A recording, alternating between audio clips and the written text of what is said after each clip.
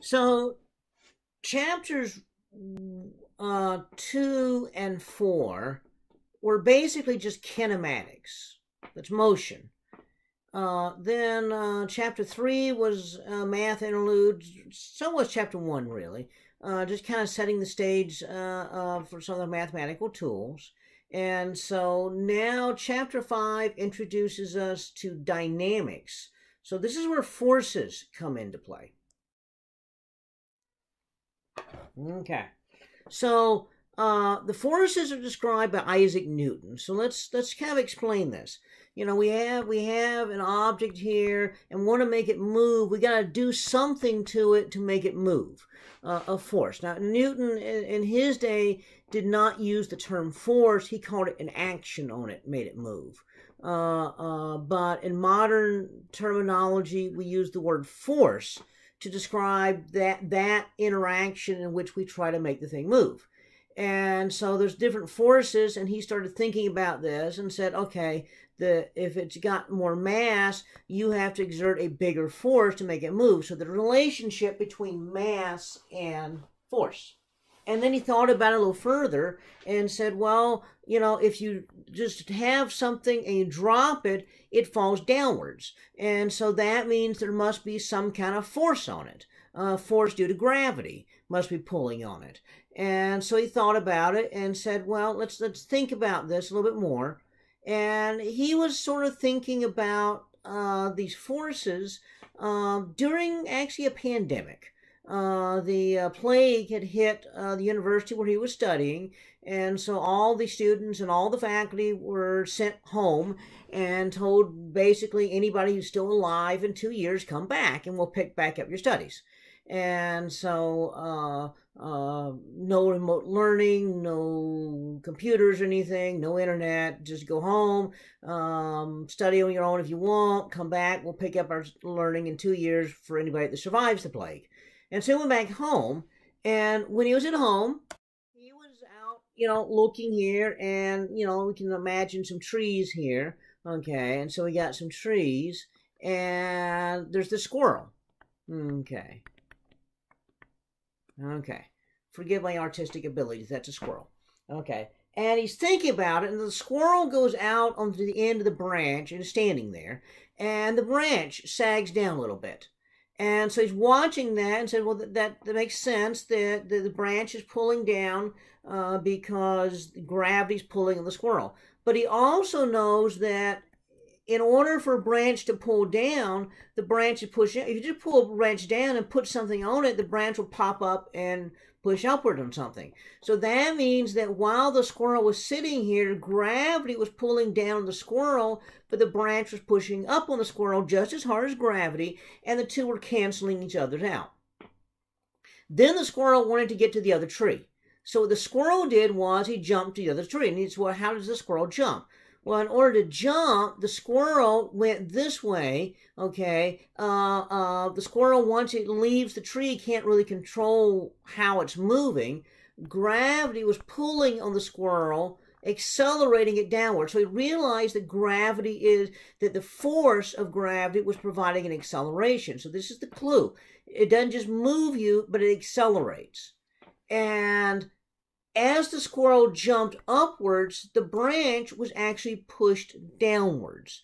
So the squirrel was pushing down on the branch in order to go up.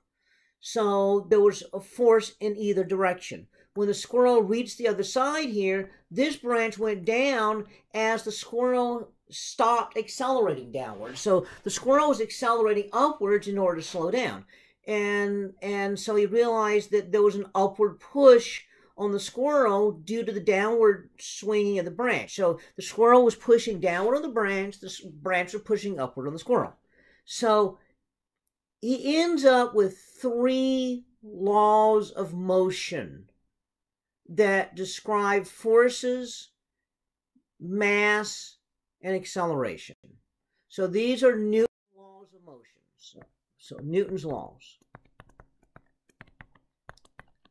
Now, we call them the first, second, and third law, but he kind of really figured them out in reverse order. So the third law was the first one he figured out, And that was, okay, if you've got two objects here, if this object, exerts a force on the other object exerts a force on the first object. And so he says the force on object 1 due to object 2 is equal to the force on object 2 due to object 1, but it's in the opposite direction, so minus sign. And so today we think of this as vectors, so force would be a vector. And so this was the third law. For every force, there is an equal and an opposite force. Now that turns out to be very fundamental. For every force, an equal and opposite force. From this, we're going to come up with conservation of energy and conservation of momentum. So this is a very fundamental, very important concept. Then, the second law, he started thinking about it and said, well, the bigger the squirrel, the more the branch deflected, so the bigger the force. The faster the squirrel wanted to go, so in other words, if the squirrel was just jumping a short distance, this branch didn't depress very much. If the squirrel was going a long ways, the branch depressed a whole lot more. And so he says, well, that means there's a relationship between the acceleration and the mass and the force.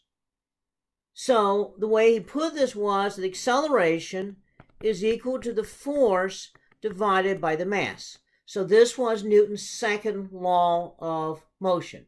Now we normally write it all in one line today. F equals ma. Okay. That way it's easier to write than writing a fraction here and so forth. But still, he originally wrote it, acceleration is force over m. The first law of motion. Well, first law of motion I always thought was kind of not quite as exciting. The first law of motion was a corollary to the second law. And that is, if the force is 0, then the acceleration is 0. Well, duh. If F equals ma, then if this is 0, that's 0. Okay, so the way it's normally phrased, though, is that an object at rest will remain at rest, or an object in motion will remain in uniform motion. Uniform meaning it does not speed up, does not slow down, does not change direction, unless a force acts on it. So in order to have any acceleration, you must have a force. And so that is Newton's first law of motion. And so these are Newton's laws. And so that's basically the theory that you need for chapter 5. So the rest of what we'll be doing here is a couple definitions and then applying things.